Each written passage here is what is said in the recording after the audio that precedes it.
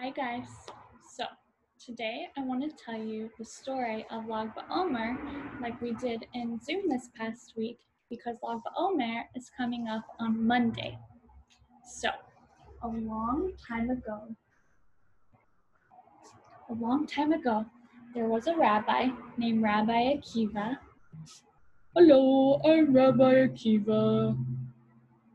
And he had many students that he taught. Just like we go to school and we're your teachers and you're our students, Rabbi Akiva also had lots of students. Okay guys, are you ready for school to start? Yeah, okay. I want to learn about the Torah.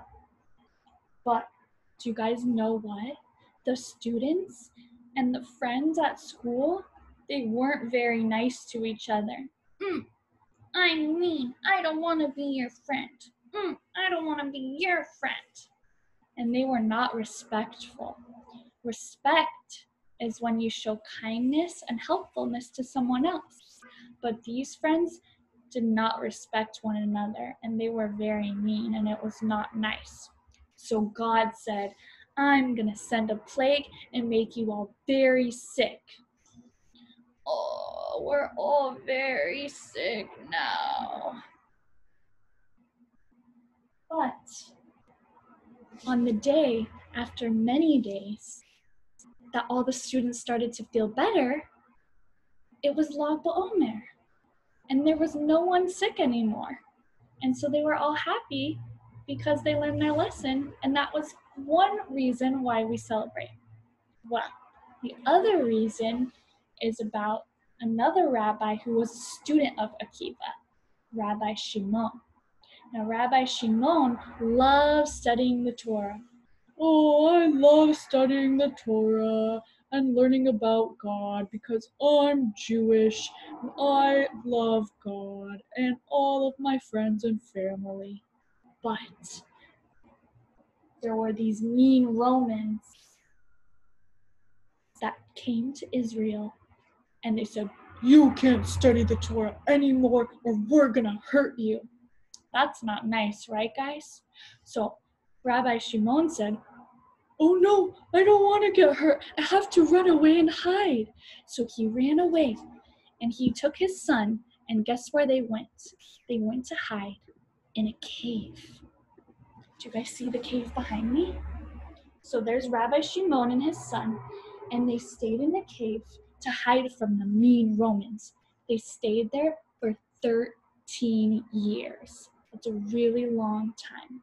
Well, after 13 years, they finally got to come out because all of the mean Romans were gone. The mean Roman leader was gone, and they were so happy because they could learn about the Torah and celebrate together. Yay! Torah, Torah, Torah, Torah, Torah, Torah, Torah, Tziva Lanu Moshe. So that is the second story, and another reason why we celebrate Lag BaOmer. And just like Rabbi Shimon and his son that were in the cave, we celebrate Lag BaOmer by lighting a bonfire. Do you guys see this bonfire behind me? So we like to celebrate by camping, lighting bonfires, dancing and singing around the bonfire and making yummy snacks in them. And one of them that you learned about this week with teacher Tomasa, which is my favorite campfire snack, are s'mores. These are s'mores. They have graham cracker on top, gooey marshmallow from the fire in the middle with a big piece of chocolate. So these are just some of the fun things that we can do to celebrate Lag BaOmer, because at the end, Rabbi Shimon got to come back and teach all of the Jewish people about the Torah, and they didn't have to be afraid anymore. And also, all of Rabbi Akiva's students, they stopped getting sick because they learned their lesson. They learned that they can't be mean. They have to be respectful and friendly to one another, just like we're all respectful and friendly to each other at school, right?